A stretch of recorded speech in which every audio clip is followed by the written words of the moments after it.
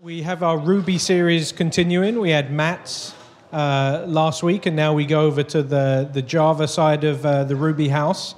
And Matt's kind of said a little bit in his talk last time how it was a bit of a bittersweet taste with JRuby being a little bit faster than his interpreter. And so now we get to hear from one of the guys that made a big difference to give us those performance improvements. So let's give a hand to Ola. Thank you. It's wonderful to be here. I actually haven't been further down than SFO in this area before, so coming down to Google and see all the stuff and feel the vibe here is nice. So yes, JRuby. What, why, and how? It's actually, I mean, I have lots of slides, but I'm going to keep it kind of open. So if anyone has any questions, anything you want me to expand more on, just feel free to say so, and I'm sure we can accommodate that. I am from Sweden, so if you're wondering where my accent is from, that is it. I am a programming language nerd. I'm not an educated one. I'm just dabbling in them. I've been the JRuby core developer, one of the JRuby core developers for 2 years, and spent 2.5 years trying to make JRuby one of the best Ruby implementation available. I happen to be the author of Practical JRuby on Rails too. It's the only book on JRuby right now. So if you're interested in JRuby and JRuby on Rails, yeah, that's the choice you have. I'm not endorsing it, I'm just saying. So I'm going to talk a little bit about Java versus Ruby first of all. I am sure all of you are kind of familiar with a little bit, actually I'm not sure. Ruby, how many people are familiar with Ruby? Okay, so this is good. So this is not going to come as a surprise. I'm going to focus on a few of the aspects that make Ruby a different language and more useful for other problem domains that where Java might not actually be so well suited. I'm going to talk about JRuby, obviously, how to get started, some problems with Ruby that actually JRuby solves, and I'm going to take a look at the implementation, and that's where the real language geekery comes in. And I'm going to end up looking at some cool things, possibly some Rails, possibly not some Rails, depending on people being tired of hearing about Rails all the time, and plenty of room for Q&A. So let's start with my first demonstration. And this is actually, I usually do this live coding, but I'm not going to do it this time, so you'll have to bear with me having a pre-canned example for this one.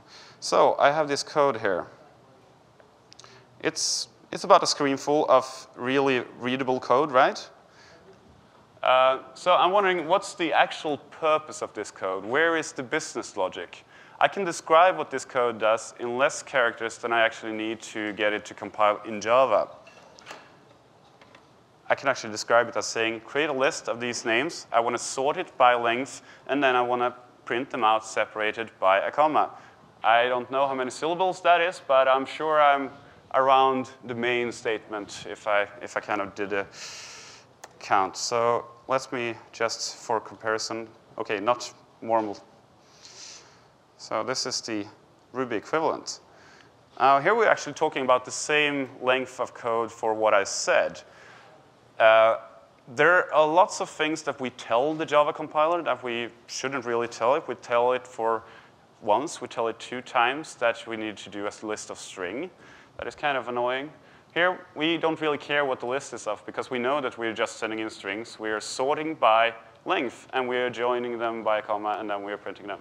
If you have Ruby 1.9 or the active support extensions, you can actually just say sort by length, and we don't need to even have this variable called name here to make that example. So that was just a very short comparison, and I'm going to come back to that later on. So the thing is, there are a few things that are extremely verbose in Java. The base language is verbose, and you don't really have that many things that can help you to abstract things.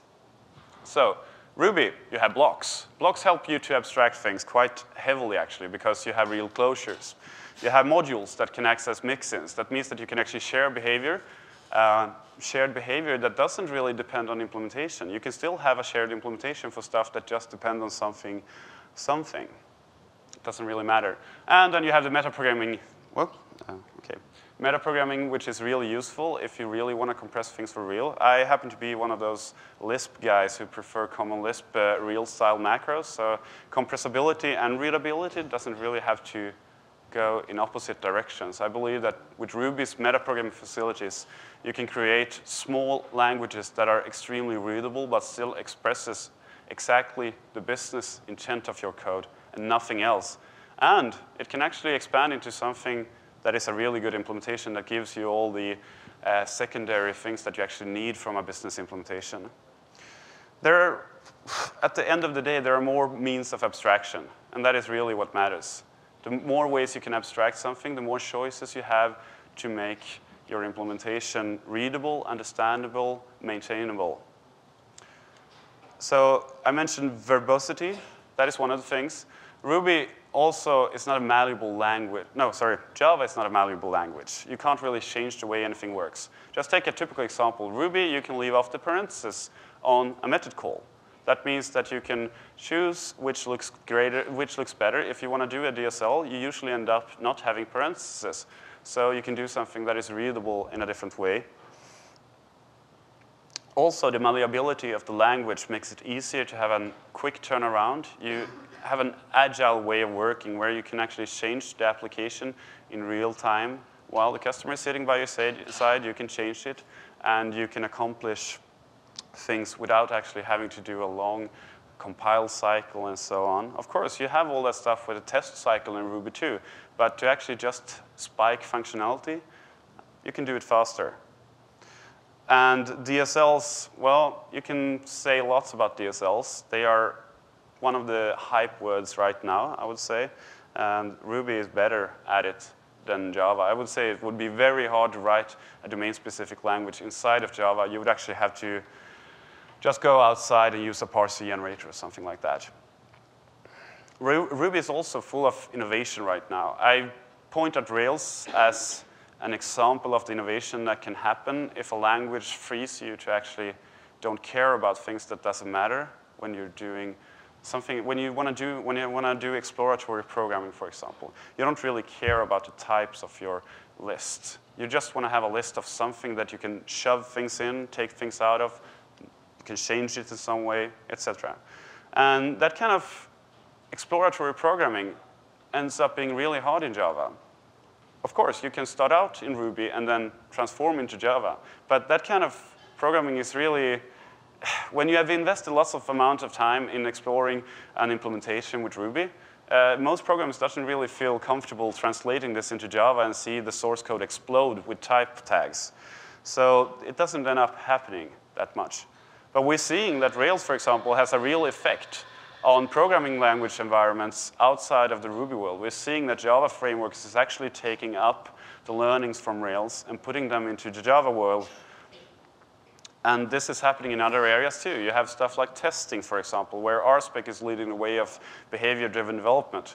Now, this started out with JBehave, which quickly got turned into RBehave, and RBehave got merged into RSpec, and this is where all the new stuff is actually happening. So to me, it's a matter of language power. In some situations, Java makes sense. In some other situations, Ruby makes sense. And the important thing is to actually choose which is which.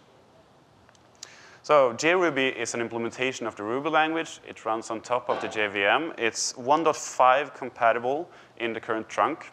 We have a 1.0 release that we are maintaining that is 1.4 compatible. You can also use RetroViewer to get 1.4 compatibility of JRuby. It's fully open source. You can choose which license you want to use. You can use GPL, CPL, and yeah, some BSD-like license. So it's kind of free. One of the things that I end up saying every time I stand here talking about JRuby is that JRuby can be a little bit boring because it's really Ruby. It works exactly like Ruby. It is the Ruby language. There is no difference. Well, there's slight differences, but differences are extremely small compared to the fact that basically the whole language is there. It's compatible with Ruby 1.8.6. We count compatibility basically by doing lots of testing against different testing frameworks and specifications that exist. And we also basically just run application frameworks. So when Rails and RSpec and a few other of the most complicated Ruby systems out there actually work flawlessly. That means that we are compatible. Our current release is 1.1 RC2. We are planning on having an RC3 out this week or this weekend, hopefully. If I get the time to pitch in, it might actually happen. We do have the 1.0 branch I mentioned. It's kind of falling behind, though, because we can't really backport some of the more cool stuff we've been adding in the 1.1 branch. So we are probably going to continue doing bug fixes, but if you want to be actually getting the full Ruby treatment, JRuby 1.1 is going to be that. The project is old. It actually started in 2001, and we have had lots of different developers. The current oldest, longest developer is Tom Enibo. He's been around in the project for 4 years. I joined 2.5 years ago, and, well, that is really it. We have had lots of people just going into the community and then going out of it. Right now, we have 8 core developers, 40, 50 contributors, something. We have spikes, so every time we do a release, we get a new batch of contributors that kind of get the numbers up. And we have actually had some interesting development happening, some outstanding contributions. Marcin, one of our core developers, this fall, he actually ported the full Oniguruma regular expression engine. And Oniguruma is the expression engine that lies behind regular expressions in Ruby 1.9. It's very large. I think it's the C implementation is around 120,000 lines of C code. And this is a full Java port. It, just as a side effect, it actually ends up being the fastest regular expression engine available on the Java platform right now. So things like this kind of end up happening as a side result of doing a good Ruby implementation. It's really simple to get started with JRuby. If you want to try it out, you download the distribution. At that point, you actually get the Ruby standard library, you get Ruby gems, you get rake. You unpack it, and you add the binaries to the path, the bin directory to the path. And then you can just go on using it using the JRuby command. You can use it in several different directories. As long as you have one canonical JRuby command, that's fine. You can install gems. Either you can do gem install if you don't have regular Ruby install, or you can do JRuby-s gem install. This will use the gem that comes with JRuby. And that's really it for getting started. And this is just an example of how easy it actually is with Java 6 to call out to Ruby code from Java. You create a new script engine manager, you get that engine by name, and then you evaluate the code. And what you get back here is actually the result. What you will get back here is an unwrapped nil object because puts actually returns nil. So it won't get any interesting from this evaluation, but you can imagine actually doing some, say for example, you can imagine creating an interface implementation implemented in Ruby that you return from this evaluation and use in your code. In general, using JRuby is easier if you let the Ruby layer drive the Java layer. You can do it this way, but the easiest way is actually running it from the JRuby side. So, small demonstration of interactive Ruby. So how many, yeah, of course, all of the people who actually put up their hand saying they know Ruby have used interactive Ruby, right? So I'm going to show you the JRuby flavor of interactive Ruby. So I'm just going to resize this a little bit because I happen to know that this is going to be. So is this readable? OK, good. So let's see. Sometimes this command takes an age to start because the Java loading of all this stuff, cold loading on the Mac has a tendency to be a little bit slow than it should be. It's just the first time, though. So this is IRB running in JRuby. So it's just 1.1, print hello Google. All the regular stuff that you kind of expect would works. But there's also this. Oops. There's also this that I can type wrong. Require Java. Now, requiring Java gives you access to the Java component of the system. So I can do Java lang system out.println hello Google. And this will work as expected. So this is the way I can actually work with these classes. Printing out stuff might not be useful. I keep around I keep around this console because I find myself a little bit frustrated by the Java docs in some of the security APIs, for example. So I keep IRB around open so I can try things out. So I can, for example, I can get all the algorithms. Since the available algorithms is different on all the systems in Java, this will always return different results. So in this case, we get a few different algorithms for message digests. Now what I get back is a Java object. This is a Java array. If you actually look at the implementation of Java security, you'll see that this method actually returns a primitive string array. But I can use something like grep to just find all the SHA implementations. So in this case, I'm running something that is typically Ruby, the grep command, on a Java array. And we have all these kinds of integrations that help us do that stuff. So I can manipulate data from Java as if it was Ruby data. I can create a new Java util hashmap.new if I want to. I can say, okay, at the index hello, I want to have world there. Okay, so age. You can still see in this funky syntax that this is still a Java object. This is still a Java util hashmap. So all of that stuff kind of works, and we've added lots of extensions to the Java integration to make it really, really obvious how you can work with stuff. And in many cases, if you use the Ruby, it just works. If you use the Java, you will find more and more shortcuts that kind of make sense.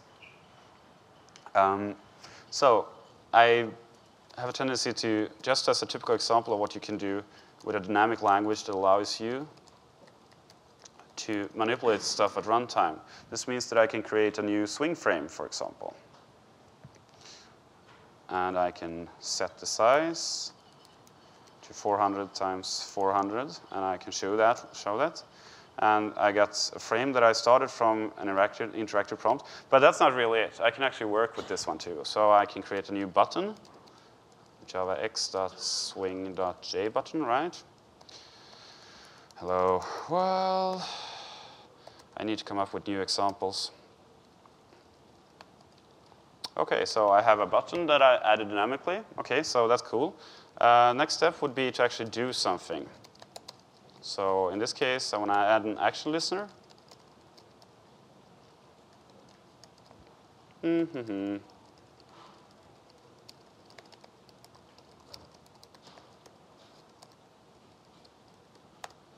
So let's see if I typed everything right. OK, so the button text changed, button pressed. So I'm now executing Ruby code from a callback from right inside of swing. And this just works. Notice that I actually didn't implement any interface to do this, because the action listener interface has one method. We can actually coerce a block to just do the same thing as would have happened. It kind of understands that the interface needs to be implemented and puts the block implementation as the action of that interface. There are a few shortcuts like this, but if you wanted to, you could have just implemented the interface, create a new Ruby class, and create an instance of that. Works too.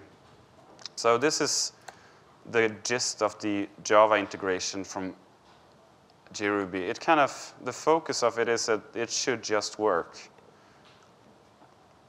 One of the things that I really like about Ruby is the whole principle of least surprise.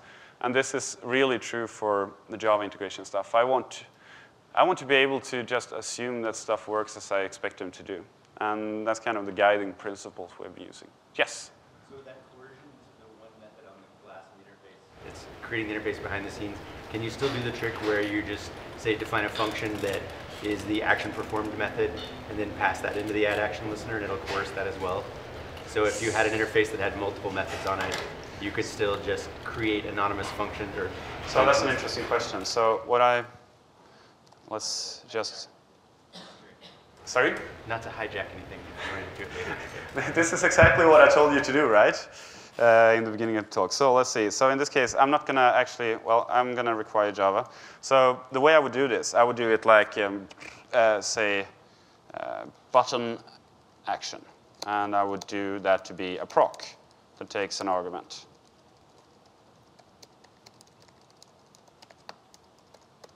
And then later on, if we assume that I still had the B the B button still available, I could do b.add action listener button action. Now, if you know Ruby, you know that the ampersand is actually coercion to a block. Actually, it coerces a proc into a block. So I'm doing exactly the same thing as I did the last time. It's just that I kind of gets around it by saving the block inside of a variable.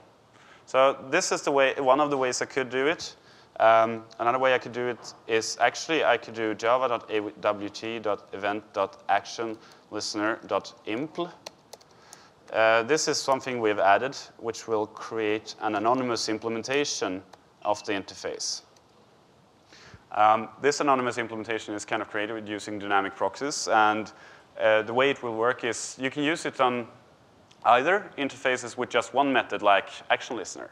In that case, actually it's no difference. You can use it on any interface, and you will get back an anonymous class. Every method on that interface will invoke this block. The name of the method invoked will be the first parameter, which is the underscore here, because I don't care about that, since I want to do the same thing on all of them. So this is the equivalent of an anonymous implementation, except that this is actually implemented in Ruby. So the question I was actually asking was more about, so if you define a function in the scripting environment, then the current IRB object, this, gets that method. So via duck typing, if you pass this as the current interpreter, like main object into the method, will it be able to duck type the method signature and call it for any given interface implementation? No.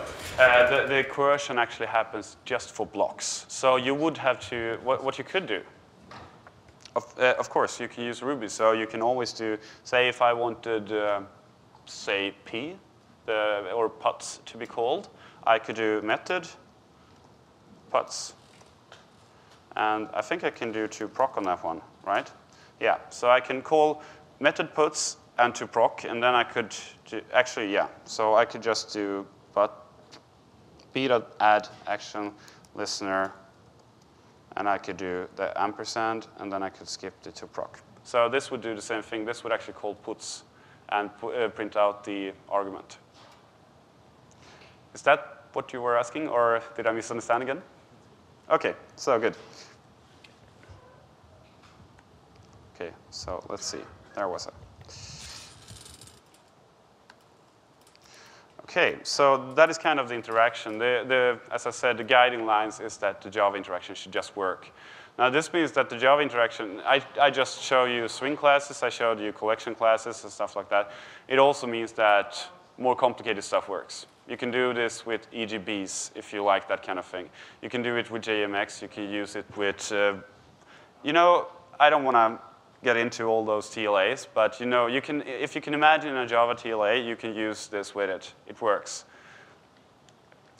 So let's get back to some of the issues that we're actually trying to solve. I mean, this were not the rationale for creating JRuby from the beginning, but they are kind of the guiding light for us to continue working on JRuby, because we believe that we actually solve problems that have not been solved in Ruby 1.8 and Ruby 1.9. And we want to solve these problems because they are kind of in the way of Ruby actually getting any traction. Ruby has some traction right now, but at least in ThoughtWorks, we believe that Ruby could get so much more traction than it does right now. And these things are kind of in the way. So we have threading. Ruby 1.8 has green threads. That means that they don't scale. That means that when I run Ruby on this lovely machine, which has got 2 cores, I don't really get my full money's worth. C libraries won't yield, and the scheduler is kind of basic.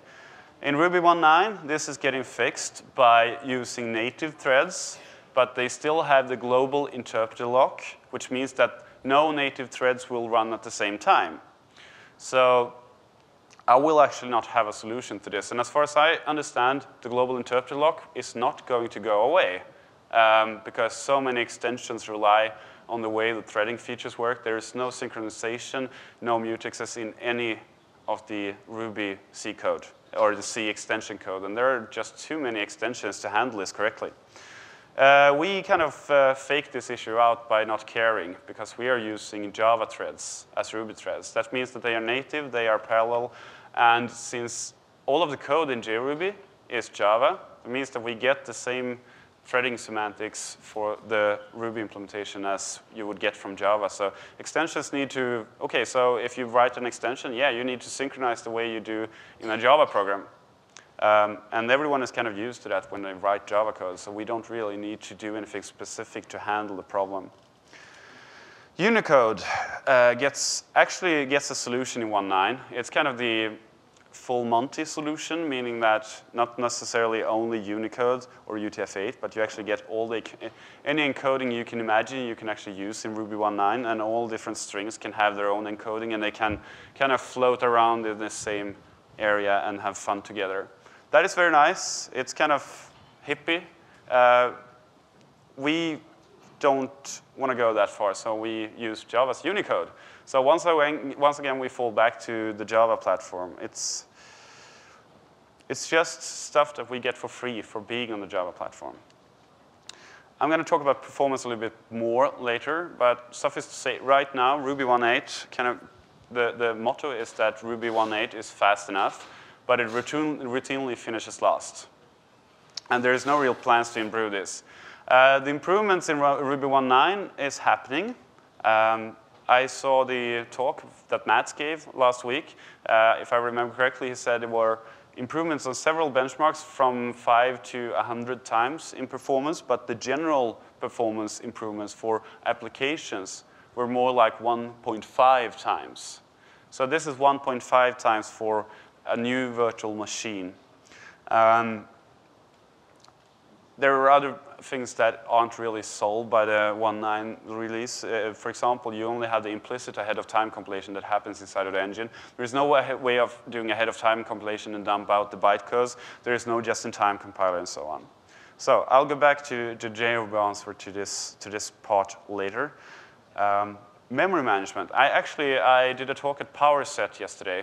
PowerSet is doing some really cool stuff, and my question, what's your main problem with Ruby? And their main problem was memory, because the interpreter kind of leaks. It's got a very, very simple garbage collector, and it's not really fit for use in large-scale environments right now, because the design is simple, and it works for simple apps, but And Ruby 1.9 is not going to change this.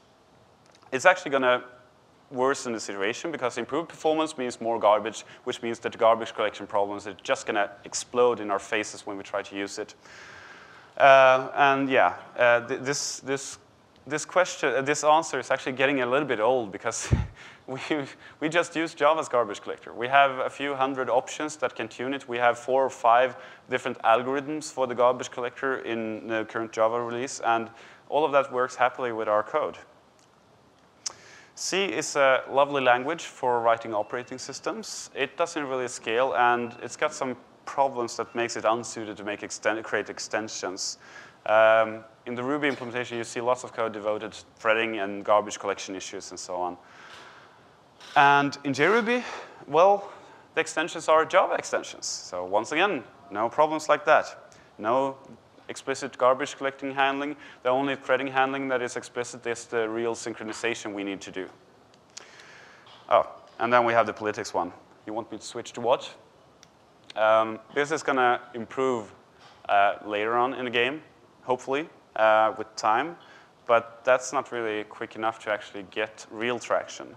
There are also lots of Java applications in the world, and so many Java frameworks. It's kind of like, I would say that the Java libraries are definitely approaching Perl CPAN in completeness and comprehensiveness. And I would say that they are much better in stability and quality than Perl CPAN is, just straight over the board.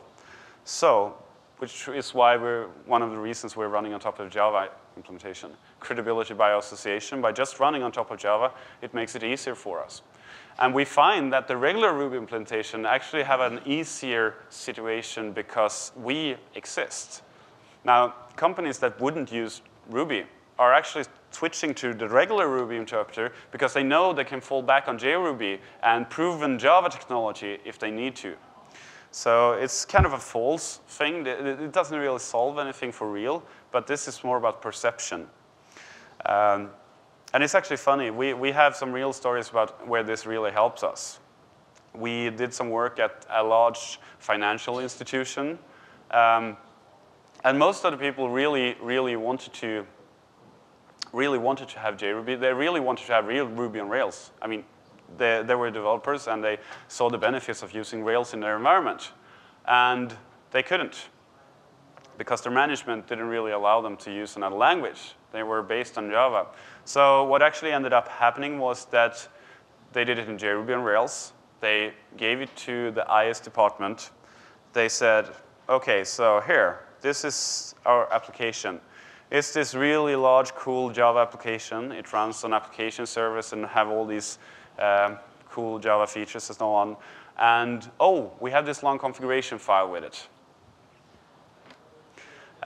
which is one way of doing it. It worked in this situation, and the management is happy. So then we have the performance. Performance is usually, well, fast enough is good. That's a good answer in many situations, because performance isn't really all that important in most cases. But at the end of the day, you will end up in a situation where sometimes it actually is important. So our general numbers right now, JRuby 1.0 in June was actually 2 times slower than Ruby 1.8.6.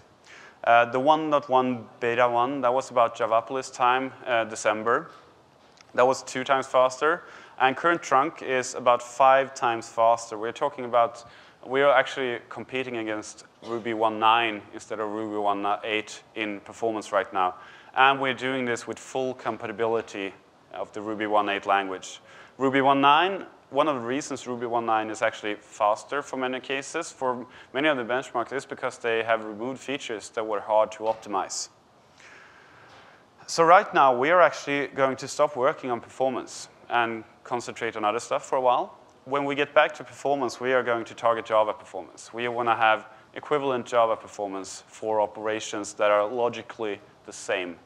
I'm not sure we're going to get that close to Java performance, but we should get in at least a magnitude.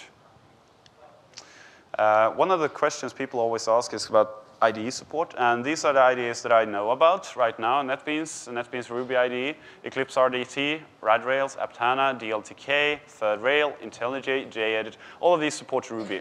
And those are the ones that you can count as IDEs. I don't count Emacs and VI and TextMate as IDEs in this manner, because that's not what people really want to know when you ask about this. I happen to use Emacs only, but that's me. IntelliJ is extremely interesting, actually, because they have specific JRuby support, not only Ruby support, but they have JRuby support. So when you refactor something, when you change the name of a Java class or a Java method, IntelliJ will actually find your Ruby code that uses that Java class and refactor at that point too, and back and forth like that, which is really cool. Overall, the regular Ruby refactorings in NetBeans seems to be really going well too, according to people who use them. Yeah, all of these actually use the JRuby parser, because there is no other complete parser around, and no one want to use the C parser from a Java program, right? So it's one of those nice side effects of doing the implementation. People can end up actually having a real Ruby parser that I can use, that I can integrate in their Java ecosystems without shelling out to another program. So the parser, right, this is the geek part of the presentation. The implementation, if you're interested in stuff like this, we have a handwritten lexer. It's kind of ported directly from Ruby. JRuby started out as being a line-by-line port from the regular Ruby interpreter in 2001. The lexer is probably the part of JRuby that has changed the least since then. Well, I do say many changes since then, but many less changes than we have done to the rest of the code base. We haven't really refactored this part yet. We would love to be able to switch to Antler. And there are some people getting really close with Antler Ruby grammars. They're not close enough. And the problem right now is that all the Antler grammars we have looked at happen to be more than twice as slow as our parser end-to-end. So I don't know why that is. And from the maintainability perspective, this is really, I don't want to touch that. And I mean, right now our parser, actually, so we have a parser generator that is a Yak-based. It's an old Java program called J. It's Jack Bison based. It's kind of a pain. The AST is quite similar to MRI. We have kind of changed a few things that were implementation dependent and didn't make sense. We have lots of core classes. Most of them map straight on from Java classes to Ruby classes. String is Ruby string, array is Ruby array. And we use annotations to point out this. It's kind of interesting if you look at this, because this stuff is things that you need to know about a Ruby method from the implementation perspective. This is all we really need to know. This information is spread out all over the MRI implementation. In most cases, it's not even verbalized. It's just a side effect of how the interpreter works. But we have actually put them here so we can allow the compiler and the interpreter to use this information. For example, we have the framing and scoping, which we, in many cases, don't need. So when we don't need it, we can optimize away from that. If we don't need frame and scope information, we can omit the whole stack framing. We can just store local variables in local Java variables, for example. So that is kind of how our source code looks. We have lots of implementations, and we have an annotation saying JRuby method. We are looking at adding a few other annotations for documentations and other purposes. But those refactorings kind of go, get a little left behind after actual implementation of features. The interpreter is really easy. It's a switch-based AST walker. It recurses. Most of the code actually starts out interpreted, except for command line scripts that are compiled immediately. It's quite easy code, actually. If you want to learn, if you want to understand what Ruby does, what happens under the cover of a Ruby implementation, if you don't know exactly what happens when a singleton class is created, or what happens when you use the double angle bracket syntax to get that the singleton class is something like that, I would say that the absolute best solution today would be to look at the JRuby interpreter, because that is straightforward Java code. MRI is fine for looking at the C code. Rubinius is going to be really lovely as soon as all of the core is there in Ruby code. But right now, JRuby's interpreter is the only part that is really readable in my interpretation at least. The same is not true about the compiler. This is kind of a mess, actually. It's a mess that is kind of necessary. Ruby is a complex language to parse, and it's even more complex to actually compile down to Java bytecodes to get equivalent actions. In 1.0, we have a just-in-time compiler. It was not really full-scaled. It was 25% finished or something like that. Current trunk has got a full Ruby compiler from end to end. We can compile any structures in Ruby. And the compiler itself is just an AST walker. It emits the code structure. And we then have a bytecode emitter that actually generates Java classes and methods. And they are real Java bytecode. If you compile in ahead of time mode, you will have a mapping from .ruby files to .class files. And they're not going to be real Java classes, because a Ruby file doesn't really match to a real Java class. So it's more of a collection of methods. It's a bag of methods, so to speak. But we do have a main method for command line execution. In just-in-time mode, we need to actually create one in-memory class for each separate method we are compiling. There's no other way of doing it, really. So these are a few of the compilation optimizations we can do to actually get some really good performance. We pre-allocate cached Ruby literals. We use Java bytecodes to improve the local flow control in many cases. Not many people know that if you use an explicit return in Ruby code, it will actually be slower than using the implicit return at the end of a file. That doesn't happen in JRuby because we use the same operation at both times.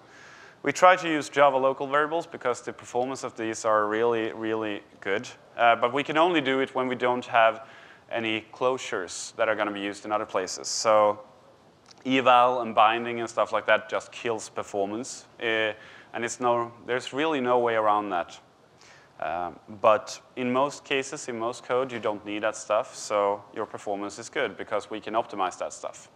We use right now monomorphic inline method cache. We are looking at possibly implementing a pick. I'm not sure if that's going to happen for 1.1, but if we do, that's going to improve performance even more. So just to give you a small example of the kind of performance we're talking about. Let's see.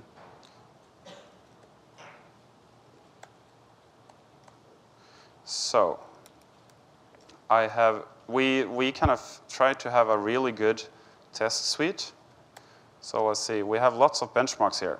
One of the more interesting ones is actually method dispatch, because method dispatch is at the core of the whole environment. So let's see where Ruby 1.9 is with method dispatch.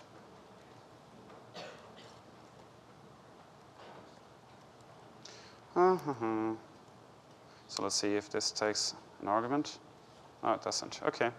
So this is, these are a few different things. We have a control first. That one was really slow. OK, interesting. So you know what? I'll let this run in the background, and we can get back to the presentation. So remind me, we are having a benchmark running. In the meantime, I can continue talking about some things about the implementation. POSIX has been a problem for a long time for us, because Java doesn't really support all the stuff you can do in a POSIX system. So in many cases, normal Ruby things that we expect doesn't really exist in JRuby.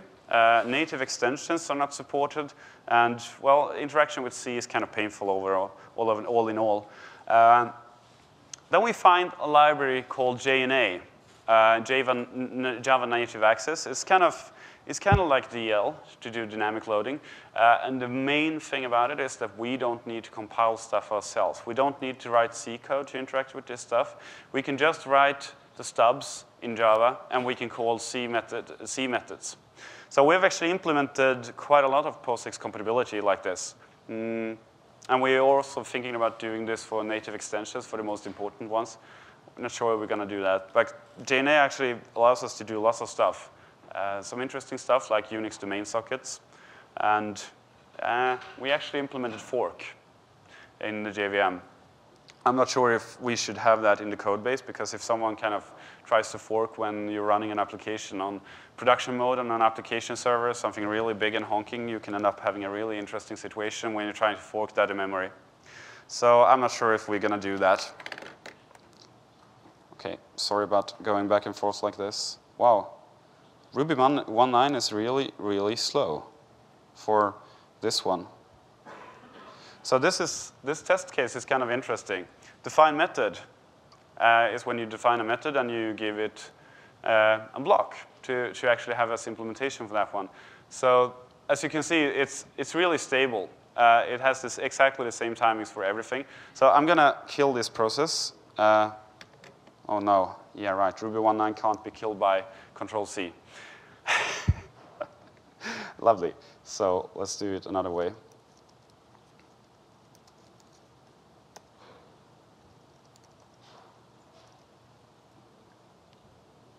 OK. I don't know why Ruby 1.9 is doing this. OK, so now you have seen Ruby 1.9. So let's see what we have. We want to have the server flag, but that's really all we actually need.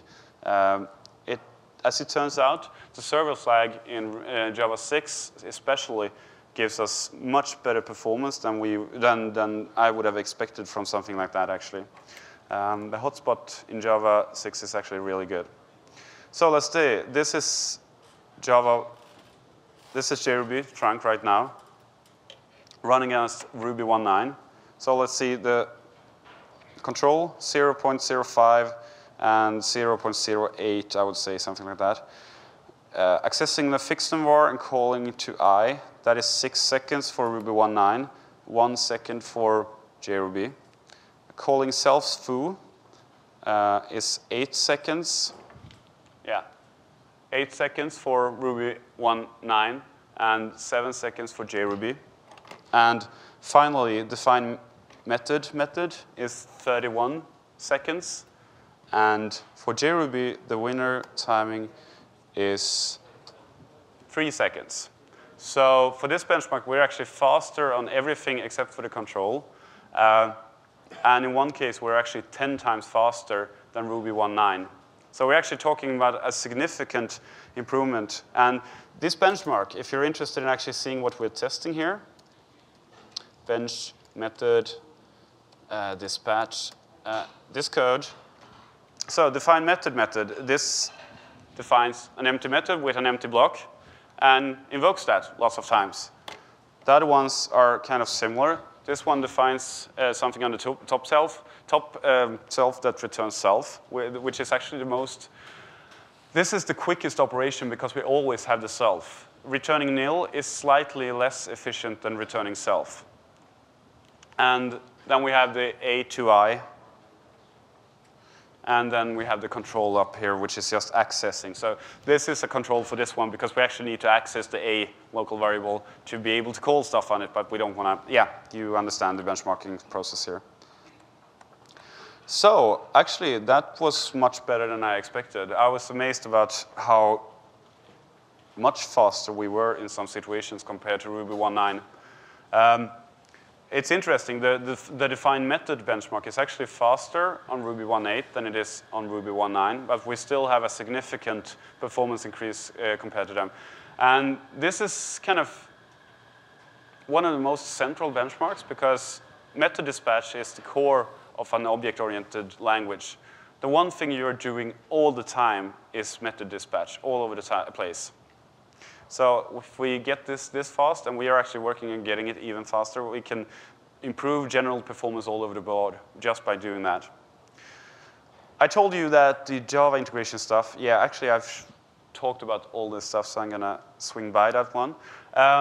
If you are doing any JRuby stuff, if you want to take a look at JRuby, and you want to look at the internals, there are a few things you can do by doing require JRuby. One of them is this method called AST4. It used to be called, actually there is still a method called that way. It used to be called parse, but I prefer AST4 because this is just, it takes an expression or a block and it returns the Java AST, the JRuby AST for that. And what you can do with this AST, you can actually modify the AST and you can execute that AST from this module. So it's not really Lisp-style macros because Ruby has about 100 different nodes, and they are quite different and quite irregular. So you won't do the same kind of macros, but you can actually inspect and change a few things if you put an effort to it. You can compile stuff with the JRuby compiler. What you get back is a compiled script that you can use to inspect the bytecode. And then you have the more interesting stuff. You can get the current runtime, and you can also get the Java integration equivalent of a Ruby object by calling reference. Now, what you can do with that one is kind of neat, and it's not something I really kind of recommend for actual usage, but what you can do is that you can freeze a string, and you can get the reference to that string and set the frozen status on it to false. You can create a class, you can create a new object, and you can get a reference to that one. And then you can set the meta class of that object. Actually, in effect, that becomes the become command of Smalltalk fame. You can get all the methods of a class like this and actually change the method table at runtime if you want to. But that one is not really as compelling as the other ones because you can actually do this through Ruby methods. All of this is evil stuff, but it's kind of useful if you want to learn how the implementation actually works. So I'm going to skip over Rails if not anyone raises their hand and really wants me to talk about Rails. Sorry? One quick question. Rails 2.0, how does that work on JRuby? Rails 2.0, if that works with Ruby, in JRuby? Yeah. Yes. Performance, how's it? Yeah, so the Rails performance is slightly less than the rest of the performance. So these benchmarks indicate very good performance over the board. There is some part of Rails, and this is true for both Rails 1.2 and Rails 2.0, that we haven't been able to identify that causes performance to drop. That means that we are still faster with JRuby. We have a smaller memory print than doing the equivalent the deployment with mongrels, but it means that we are not as fast as we should be. We should be 2 to 3 times faster. Right now, we have 120% on the Ruby 1.8 in general. It's kind of hard to benchmark, though, because we don't have anything that we can use as a reference for benchmarking. This is actually something we are working on getting together, something that we can use as a reference, for numbers, that we can actually improve the performance with focus on Rails performance, because it's important that we find this bottleneck. There is something strange going on. Yes? So we were talking about runtime performance, I assume you say 120%. How Yes. much better is the memory footprint? So the memory footprint, it kind of depends on what you're doing. If you're doing stuff that cycles lots of methods and creates new methods quite a lot at runtime, the compiler will take up more permgen space because class is going to permgen space. But overall, with compared to Mongol, Paul, do you remember? David has told us about this. I don't have the numbers. We're not talking magnitudes of difference. We're maybe talking half the memory footprint to get the same requests per second, something like that. Yes? So how do you actually deploy a Rails application with JRuby? Do you run it inside an app server like Tomcat? So let's see, do I actually have this somewhere? No. So I was planning on doing some demonstrations, but I'm running out of time, so I'm going to skip that one. It's not really an interesting demonstration if you've seen the Rails Rails podcast, the Rails screencast when they do a blog. So the thing about it is that Rails works exactly like it does on regular Ruby, but you have a few different deployment options. First of all, you can deploy exactly like you could do with regular Ruby, but you don't want to have 10 mongrels running in their own JVM. So there's another way that you can use a mongrel cluster that actually runs inside of the one JVM but uses different runtimes. Since JRuby is by design multi-virtual machine, so you can use more than one JRuby virtual machine inside of the same. Actually, one of the fun things we do in our test process is that we use JRuby scripts to start new JRuby runtimes inside of those JRuby scripts, and we script them from the outside to do tests on the internal runtime. We can do all that stuff because we don't have any shared state. We don't have any singletons. Now, mongrel cluster works kind of if you're stuck in a Ruby mindset, but there are two ways of doing stuff that is much more convenient. The first one is to use something called Glassfish. You have heard of Glassfish, right? So Glassfish is really cool, and they have a gem that is 2.2 megs large. You install it saying gem install Glassfish, and what you get back is a Glassfish Rails command that you can start any JRuby on Rails application with. You don't need to do any configuration.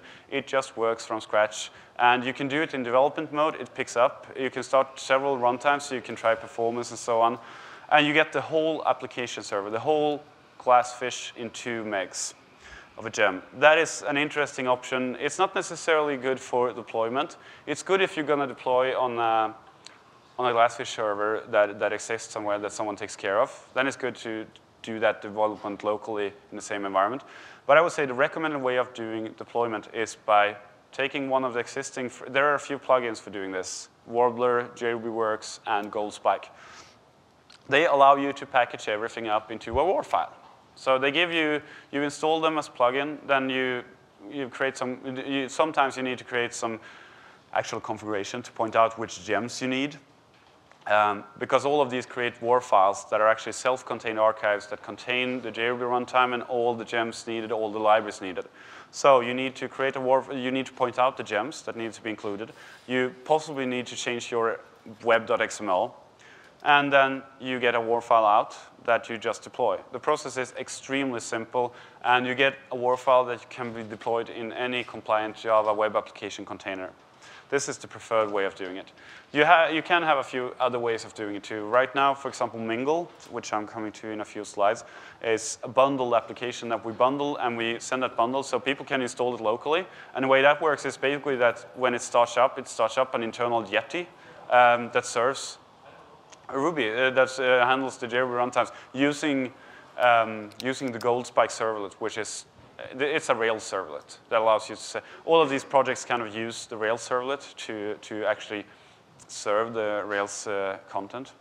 So those are the options, and the best one for real production is to just push out a WAR file and deploy that the way you would do any Java application. Because in that case, you also get all the monitoring benefits, you get all the management benefits, you get all the clustering, you get security, you get some of the transaction support. You can get all of that for free by just putting it in a WAR file. So a few different things that kind of can be useful to know about around the JRuby ecosystem. Outside of Rails, there is actually a world outside of Rails One of the parts that I like to think about, and I think I've been test infected since I joined ThoughtWorks. I thought a lot about tests before that, but yeah.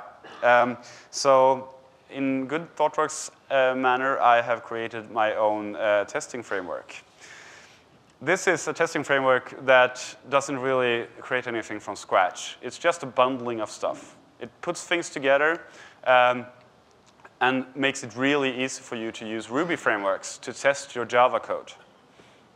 So this is for those situations where maybe you need to have Java code in your main project for some reason, but you have some flexibility to use something else for tests. So JTester glues JRuby together with RSpec, test unit, Dust, Mocha, and a few other libraries. So it gives you flexibility in which test framework you want to use. It doesn't really matter. You get Ant and Maven 2 integration.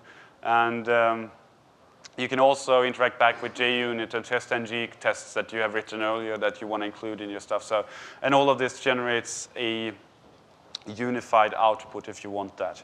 The RSpec support actually have support for stories. So if you want to do behavior-driven development with stories as acceptance criteria, this is a very nice way of doing it. Active Record is nice. It's simple. It's not scalable. Hibernate is. So we are working on something to kind of put the easiness of defining stuff in Active Record and working with Active Record and the easiness of the Ruby language together with Hibernate. So this is just a proof of concept. The project is still going on, but we don't really have the resources to put lots of man-hours behind it right now. The purpose is basically to be able to do something that is in spirit like Active Record, but uses the base of Hibernate, and also allow you to reuse your existing investment in Hibernate. Yes? That has to be run inside of JRuby. This is a JRuby thing, yes. You could imagine possibly doing that with RJB or something like that, but it wouldn't really be feasible. You can do it, but it would be painful to say the least. So this actually depends on having Hibernate, the Hibernate libraries on a class path that uses Java integration, the Java integration features of JRuby. We have discovered that Java is a very good platform, but it's not the best platform in the world for dynamic languages right now. So we're working on improving the situation by JSR 292, something we call JLR, and the DaVinci machine. And all of these kind of aim to provide more cool stuff in the next Java version that allows other implementations to live well. The most important one is the dynamic invocation, invoke dynamic. You have method handles, anonymous classes, faster reflection, escape analysis, all of this stuff is kind of important. And then you have the more cool stuff that is kind of probably not going to happen, but could be interesting if it happened. Interface injection, real mixins in the Java platform. Continuations, value objects. Tuple types might possibly happen, actually. Tail calls would be really good for many languages. I'm not sure if tail call optimization is going to happen or not. But all of this is going to be being prototyped in the DaVinci machine right now. Finally, I just want to show a few examples of stuff where people actually using. Sorry. Yes? So like maybe 80% of that stuff is already in CLR, like in Mono and stuff like that. So does that mean like for Iron Ruby and Ruby.net that they're going to be faster than JRuby on some of these things because they don't have to do as much jiggery pokery? So I would posit that most of this stuff is not in the CLR. Is it? I don't think that most of this stuff is available in the CLR. Dynamic invocation, continuations, value. No. The dynamic invitation uses dynamic call size from DLR. It's a library on top of CLR. There is no support in the CLR or in Mono for doing this. So this is just a library level on top of the CLR. There is no support in the actual virtual machine for these things. So what we're talking about here is actually a new bytecode. Oh, okay. So that's going to change the story. The way the DLR stuff does things is that one thing they do have is method handles.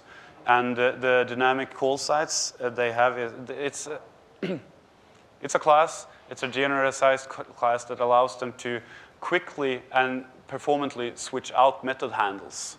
But they don't have support from the virtual machine, so they don't get any actual just-in-time compilation and so on. So I would say if we get this, actually even if we don't get it, we still are in a better situation than the CLR for performance right now, for the simple reason that the CLR is not This is stuff that was actually reported back from the lang.net event in January. The CLR doesn't do much of the hotspot optimization that Java does currently. Java's hotspot does lots of interesting stuff that CLR still doesn't do. So general performance is going to take some time for the CLR to catch up. You mean hotspot in Java 1.6 specifically? Or No, in Java in general. In Sun's JDKs, the Java 6 hotspot is more advanced, but still the Java 1.4 hotspot is more advanced than what you can find in the actual CLR implementations. Oracle actually released mix.oracle.com, and that is a JRuby on Rails site. We built it in 6 weeks, and it's kind of sharing, idea sharing, networking, Q&A, production environment for all of Oracle's customers. And it runs on top of the full Oracle stack, and one of the reasons was that the production staff wouldn't actually be able to get MRI into the resulting stuff. And they also wanted to be able to run on top of the full Oracle application stack. So this is actually running with using, let's see, Oracle SSO, Oracle Directory Server, Oracle Apache, Oracle Linux, Oracle RDBMS, and Oracle Application Server. So it's kind of the red stack from top to bottom. Sun is doing something called MediaCast, that is kind of a media marketing distribution channel using JRuby on Rails. And then we have ThoughtWorks, who's released a project called Mingle. This is kind of a screenshot of how the general interface works. It's the first JRuby product to ever be released. It was released in June. The 2.0 version is going to be sometime in March. It's kind of for collaboration and agile workflow, but it doesn't restrict you in any way. Cards are basically the only abstraction you have, and you can use that to do quite flexible things, actually.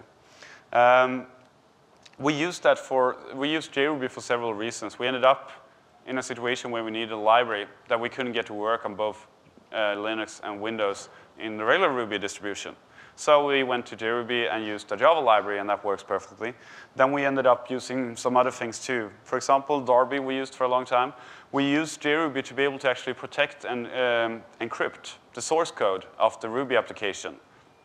And we're probably going to go away from doing that and just use pre-compilation instead, because pre-compiled JRuby bytecode is incredibly unreadable. It's better than the best obfuscator. You're not going to actually understand what's happening there without some serious analysis, which is nice.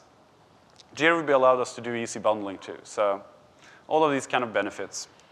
So that's actually the end of my talk, and this is the book I mentioned earlier, and I didn't actually add any resources. Because all this stuff is very easy to find with a well-known search engine. Yeah, exactly. So right, so are there any more questions? Yes? Okay, if we can use the mic so we get it for the video. So when you marshal between the JRuby interpreter and Java, when you're like making new buttons and stuff, like what's the overhead for the marshalling between the two? Like, how many objects are made and thrown away? The Java integration marshalling. Yeah, like yes. when you made a button and whatever, like how many extra objects are made and stuff like that? So at creation of new objects, the most stuff that happens, that's a good question actually, because that's the area we're going to spend lots of time after the 1.1 release. Now, the Java integration features are extremely complex right now. The implementation have kind of grown organically when we need new features. So right now, 2 times new objects have been created. First time when you actually use a class, a Java class for the first time. At that point, lots of different objects are created to actually represent the Java methods and all the metadata structure that we need to be able to do the Ruby kind of features on top of the Java stuff. Okay. And then I think two objects are usually created for every one Java object you create like that, because they always need at least one wrapper. If I remember correctly, you don't need more than one wrapper, but all of this is going to be revisited. We are going to rip it all out and redo it, because now we know how the interface is going to look. We know how the integration is actually going to work. We just need to implement it better and more performant. And do those wrapper objects have the same, or I'm assuming they're wrappers, do they have the same lifetime as the object itself, or are they made and then thrown away relatively quickly? That's a good question. So they don't have the same lifetime as objects if the wrapper objects have the same lifetime as the objects are referenced, as long as the objects are referenced from the Ruby side of stuff. So if you pass something back into Java and that local variable in Ruby goes out of scope, yes, the wrapper objects is going to be collected. Okay. And is there any objects like this that are made for just method calls after you create the Java object within Ruby? So if you make an object and then you call a method, is there going to be any extra GC overhead just from calling methods on that object that you already created, or no? No, so the only thing that's going to happen is the wrapping and unwrapping of parameters to that call. So that might be something there. But we are moving quite heavily towards lightweights, and that's also one of the major restructurings we are looking at making, to actually make, right now everything is wrapped. But we want to make it lightweights, right, so we can actually work around. There are some challenges in doing lightweights in implementation, but I think that especially when you have a language like Java that doesn't actually have a unified object structure. But we think we can work around it, and it's going to be lots of benefits in many cases, especially no wrappers and stuff like that, of course. So does the hotspot, one last question, does the hotspot VM in 1.6 or 1.7 or whatever, inline to the point where the method invocation overhead for these wrappers is non-existent, or does it not inline at all? In between. It does inline, and it does improve performance of invocation of these, but the problem for hotspot is that our usage patterns for this stuff is kind of not what hotspot expects. So the problem, this is a problem with Java 1.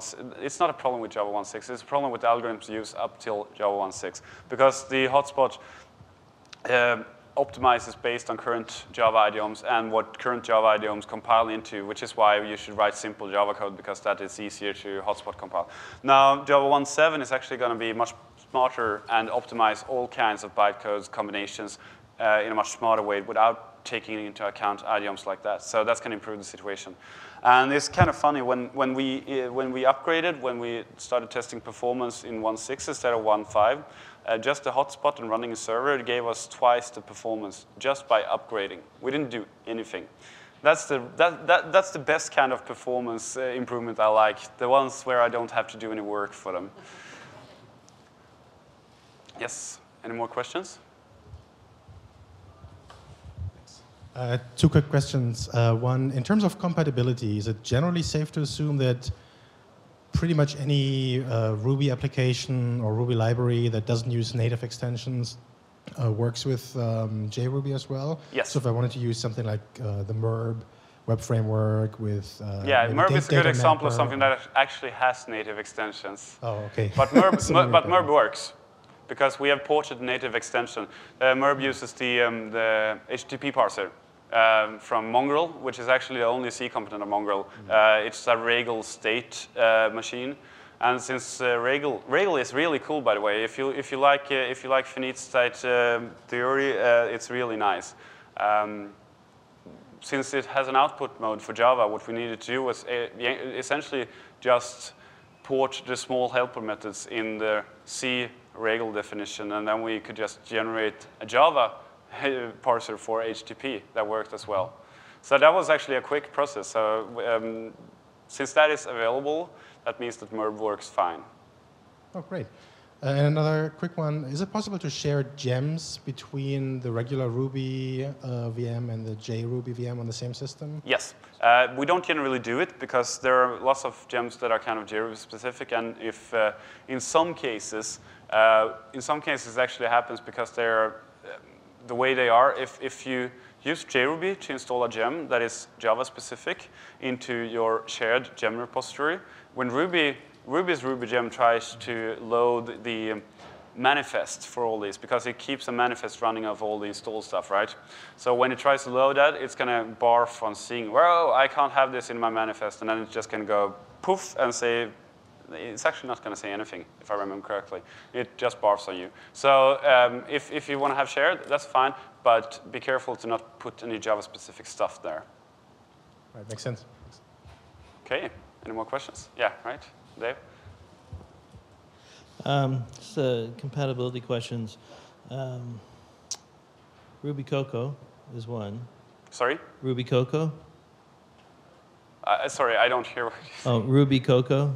Ruby the Koto? framework on Leopard Okay. for rating Cocoa apps in Ruby. Oh, Can that work Cocoa. with, Sorry. JRuby? Yes. Does that work? I haven't tried it. I would assume it kind of extends, it uses native extensions, but there is a Java interface to interfacing with Objective-C on It's on been Mac, right? deprecated. What? I think that's been deprecated. Oh, hasn't right. And that stopped anyone? Hmm? Sorry.